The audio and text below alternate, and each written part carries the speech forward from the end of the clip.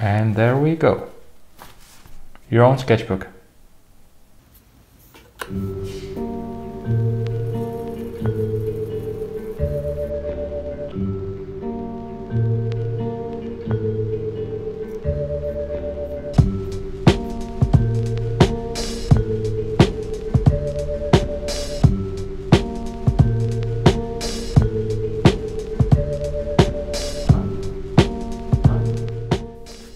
Hello guys, welcome back to a new episode of It's Raining, Let's Draw.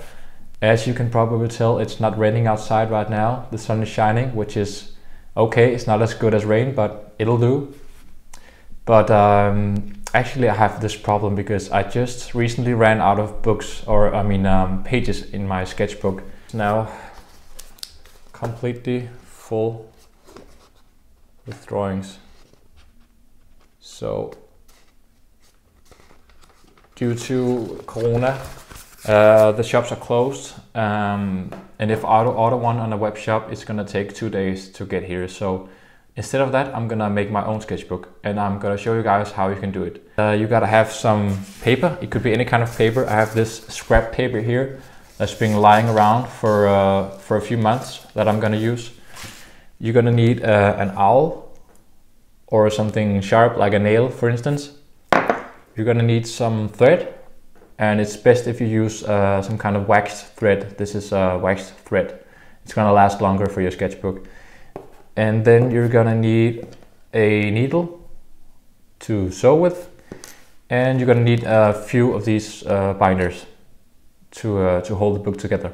So let's get right to it and make our own sketchbook. Okay, so here I have my paper ready. And actually I just want to add this color to the paper, just to the cover of the book. So I'm just quickly gonna go and do cut this piece of paper out.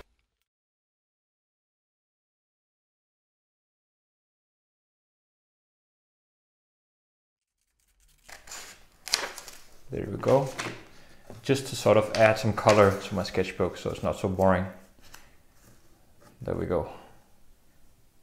Yeah. And then we're gonna fold this paperwork just to make sure that we know where to put the owl. Okay, so now I know where the middle is. And I'll just have to measure how many holes I have to make. I think I'll go with, let's see, 5 holes all in all, so I just have to figure out where to put them. So okay, so that's not exactly the same distance from here to here and here to here, but it doesn't matter. I'm not a perfectionist when it comes to these sorts of things. I'm gonna start here and put my awl through here all the way, and the same for the next one.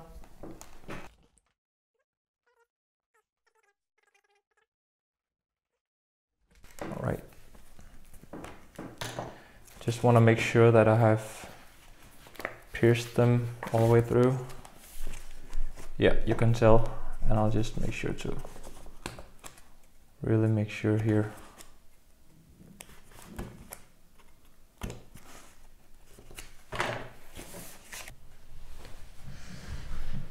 Okay, so now we are ready to sew, and we're gonna always start from the middle and outwards. We're gonna pull this one through. See, I'm on the other side here now. And just make sure that you'll use some thread here, because we're gonna use that later, like this. And then sewing from the outside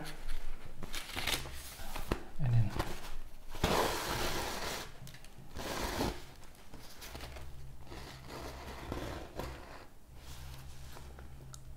Actually, I forgot to mention that these binders, I would have used those to hold the book together like this. also one over here in the opposite corner. But as you can tell, it's not obligatory. We're gonna sew from inside again to the outside, all the way to the top here. And you can tell now that I'm going on the back side now. Just always make sure to kind of tighten these thread up, so like this, so it's not loose.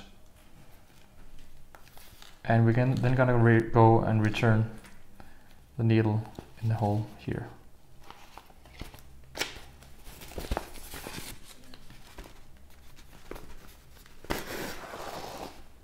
There we go. And onwards to the middle, so that we now come back to the outside, like so. And now the same thing for the other side. We need to go all the way to the other side to make sure that this is a solid sketchbook.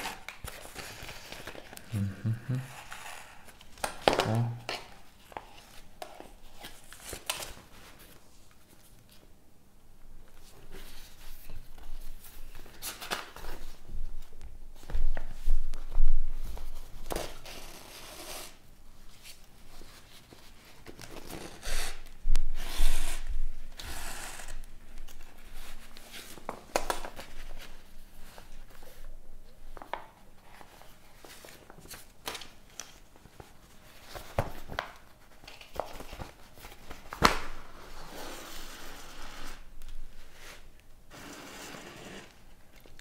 Go. And then we just need to go through the middle hole again, which we did in the beginning, and there's a reason for that, because once we go to the back side here, you want to make now a knot here on the back side, and we're going to make this knot by putting this thread, the needle in beneath it here. And then in this loop that you now have, you're gonna put the needle in under here and then pull, and you're gonna end up with, oh, let's see what went wrong here. There we go, a knot. After this knot, you want to pull, actually you want to pull this knot on the inside, to the inside. So you're going to go back here with the needle and pull here.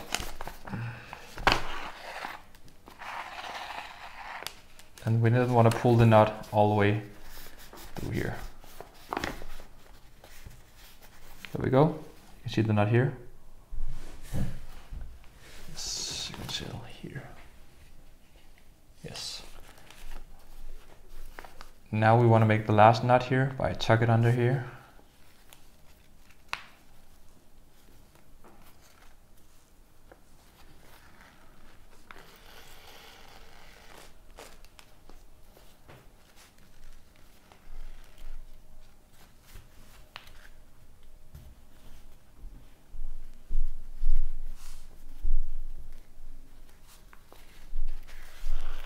And pulling here.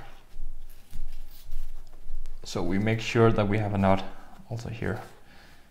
And some people prefer to kind of put this thread, is this more for aesthetic reasons, to tuck it into here. Likewise, you can cut off the remains here and put this one beneath here. There we go. You can now remove these. And you have Sketchbook.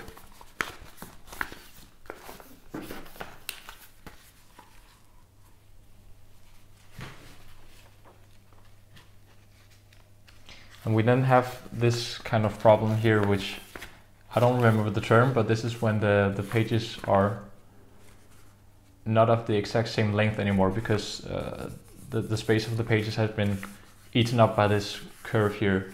So what we want to do is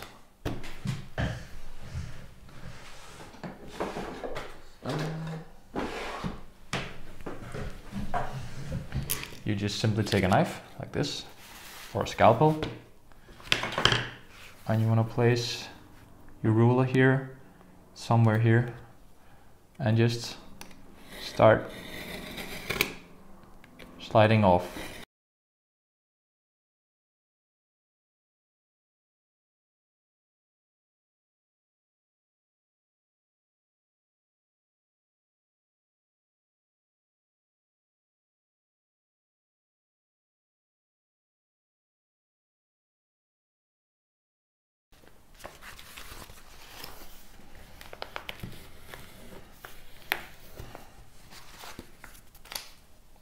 And there we go. Your own sketchbook.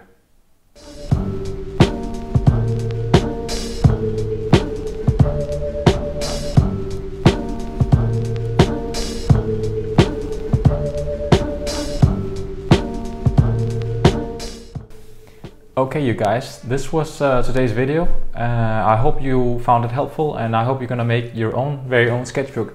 I'm really happy about mine.